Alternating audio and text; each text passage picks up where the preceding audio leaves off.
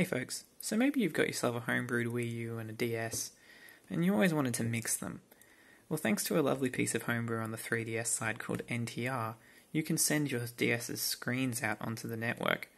So something I've been working on is a little homebrew I call ntrview, and all it does is it runs on the Wii U and receives a stream from the DS, and there you go, just like that, they're hooked up. And so, this is running in real time.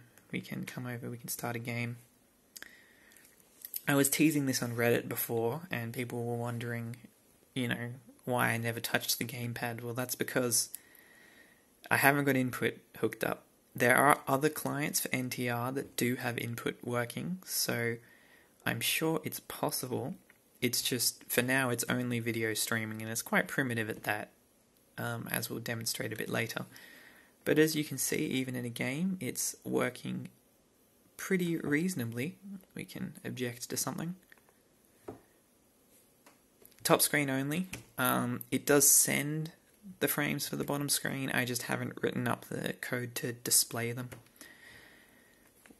We can try something that moves a bit more. This is a homebrew demo from 2018. And it'll show that, this isn't perfect yet. There are some color issues here, but with all the commercial games I've tried, it's worked flawlessly, at least in terms of color reproduction. It's just in this that I've had issues. But you can see how that works. A bit later on, it starts moving more, and you'll be able to see it in movement. You can also look at my video of it running Pokemon Ultramoon. There is some weird incompatibilities with Ultramoon on the NTR side, not on the Wii U side. You can read about them on the wiki, so, have to get that fixed at some point. Thanks to the folks in the Pretendo Discord for giving me this idea. I thought it would be really cool, and yeah, it's been a lot of fun to work on. Yeah, you can see here the scrolling text is a bit stuttery as opposed to on the console itself. But, that's what you expect from NTR. It depends on how your Wi-Fi is doing as well. I've gotten better results when no one else is home and these devices can hog the connection for themselves. But it is pretty usable. I played the first case of Dual Destinies, Phoenix Wright Dual Destinies, on the TV behind me. So definitely workable.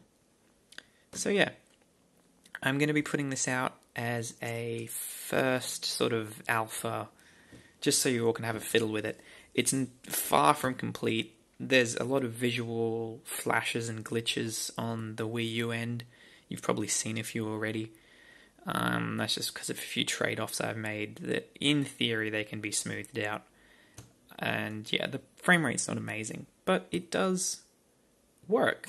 So yeah, check it out. I'll post the code and, obviously keep working on it, but this is just a release of an early version, I suppose. Enjoy.